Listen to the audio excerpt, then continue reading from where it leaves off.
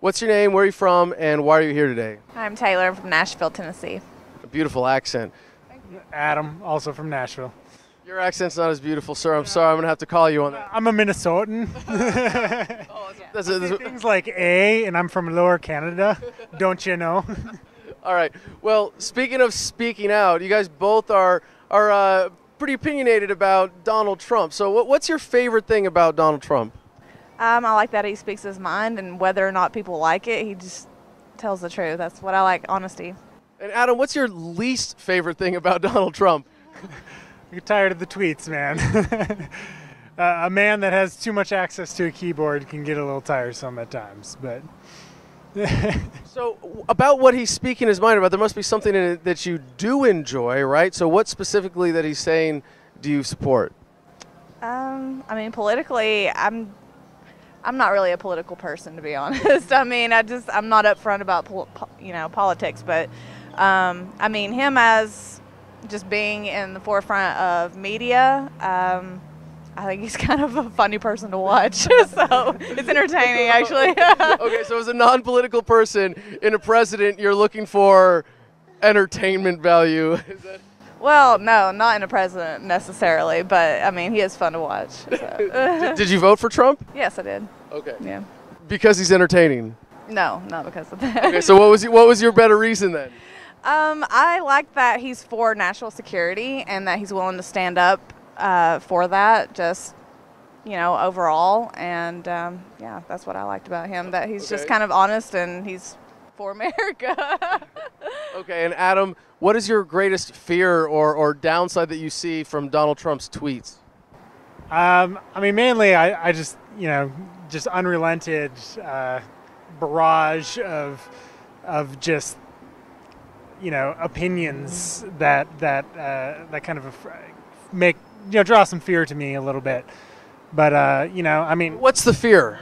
Well, I mean, looking at this Korean situation that's going on and sort of poking the bear a little bit. Wait, but for national security, you don't feel safer that he has the biggest red button? I don't know. I feel safe. I don't have any problems right now. But, so I mean, like I said, he is at least approaching a diplomatic solution, so I appreciate that. But yeah, I mean, just unfringed opinions is a little bit scary because people take that, for just the text that it is, and there's always much more information that is behind just a 1 or 2 sentence opinion. Yeah, I feel like people, I don't know, they just sort of like on media and everything, it's just media, and I feel like there's a lot of things that go on behind the scenes, and I feel like he's just bashed a lot in the media, and I feel like he honestly, I feel like he has like a common greater good for what he wants for America. So it's kind of cool now. We're at the point where like the more you get attacked in the media, the more the American people like you, right? But you guys both mentioned national security. I got to say, the thing about North and South Korea getting to some truce, getting towards some peace there, very positive. But in terms of what he's done in Syria this past weekend, what do you guys think about that and how it relates to national security? I don't know. I don't really have a comment about that. Well, Trump recently just announced bomb strikes on Syria in response to the alleged chemical weapons attack last week. Do you think this is going to be making America more or less safe? I mean, to me, I mean, what's going on in Syria, you're looking at mass genocide. And, having a reaction to that, how can you not, as a human being, have a reaction to that? So, I mean, I commend him for reacting to something that's unjust. So, yeah. Being justice, that's what I commend him for, too. I mean. So, when he became president, and, like when anybody enlists in the military, we swear an oath to defend the Constitution of the United States. So does it bother you that what he's doing in Syria without congressional approval is unconstitutional? What is he doing without congressional approval exactly? The bomb strikes in Syria. So he's telling our military to send out bombs without whose approval? The approval of Congress. Okay, so he has to have Congress's approval before, because I thought that the president had pretty much the say-so to do something like that. Well, unfortunately, that's the reality, because we haven't had a president who follows the Constitution a long time, right, or has actually respected its restrictions on what should be restrictions on foreign policy. But Adam, like you said, that it was a response to an injustice. But let me ask you a question just to put it in perspective, because this was an alleged chemical attack that killed 42 people, right? And that in and of itself would be pretty bad. But it's 500,000 who have died in the 7-year civil war in Syria, and the American intervention, more than the bomb strikes, have been through foreign funding, or through funding foreign terrorist organizations, because they're standing up to the Assad regime. And the effect of this foreign policy that Trump has perpetuated is funding terrorism, because it opposes people that we don't like, because they may have committed a war crime with a chemical weapons attack that we don't have sufficient proof of. Do you guys see that there's any problem there, and that this might make us less safe as a country, that this might be at least working us towards World War III? Politics. You're politicking right now. I can feel it.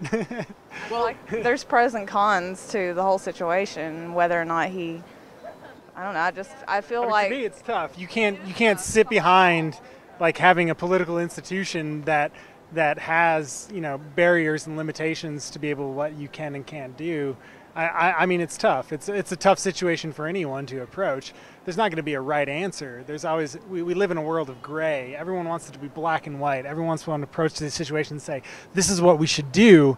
But in reality, when you sit back and think of what happens, it's always gray. You know, it affects the people in Syria. It affects the people in the United States. You know, we want to react. We want to do something to help those people. Well, if there was something, there was a much greater tragedy going on in the United States, it was killing more people than we're seeing in these alleged chemical weapons attacks in Syria, and Donald Trump was doing nothing about it. Stuff that happens like that, yeah. Well, let me just point out one and see if this changes your perspective on this a little bit, because, you know, I'm a veteran, and we have, you know, I was in Fallujah in 2004 in Iraq, and we have an epidemic of veteran suicides in this country. So we have 20 at least committing suicide every single day. And instead of doing something about that, instead of making the treatments that are effective for that legal for veterans, Donald Trump wants to send missiles into Syria. Do you think that represents a little bit of a warped priority? You know, you have institutions like the Veterans Association that is out there, you know, trying. Hold on, we had a Cardi B sighting here. All right. Like institutions like the Veterans Association that are supposed to be in place for, you know, people like you or people that have experienced PTSD. You know, those institutions have not had the highest success. Like, I agree, yes, that needs help, but, you know, relating it to a situation that someone reacted to, like there's always going to be things that you can poke at, you know, things that need help. You know, I totally agree. You know, veterans need to be able to find ways to approach the history that they've experienced when it comes to things like PTSD. But, you know, comparing that to Syria is maybe a bit of a stretch. Well, if you're willing to send missiles into Syria, but you're not willing to give veterans the freedom to pursue treatment how they want here in the United States, I think that would be a major contradiction that would expose a lot of hypocrisy and show you that there's something else behind government than what they say. But I just want to wrap up with two questions here.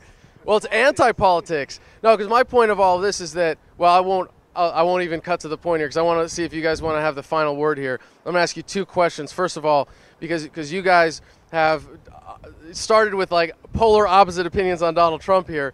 First of all, do you trust government? I think, yeah, for the most part. To me, it's an establishment that you have to approach with you know, skepticism. You know, you should continually to challenge your government and be willing to, you know, scrutinize. Hold on, I'll just cut you off, because you're trying to give the opposite answer from her without pissing her off right now, aren't you? Because you don't trust government. No, I mean, I don't trust a lot of things, but, like, you know, you can't just wholeheartedly trust something that, you know, just saying, oh yeah, that's Big Brother, they're looking out for me. They're probably not always looking out for you. They have their own vested interests. You know, you've got to approach situations as a situation. Everything you need to gain all of the information. That's the challenge. We live in a world that information's at our fingertips. We have the internet, we have YouTube telling us, you know, all kinds of skepticism is happening. Maybe that's true, maybe it's not. You need to be able to take that information in, assess it, and come to a good educated decision. that's the kind of thing that'll really help us out. That sounds like a very, I'm going to cut you off, because that sounds like a very political answer, doesn't it? Doesn't sound like a Donald Trump kind of tweet answer. All right, so very last question. Does Donald Trump make you trust government more or less?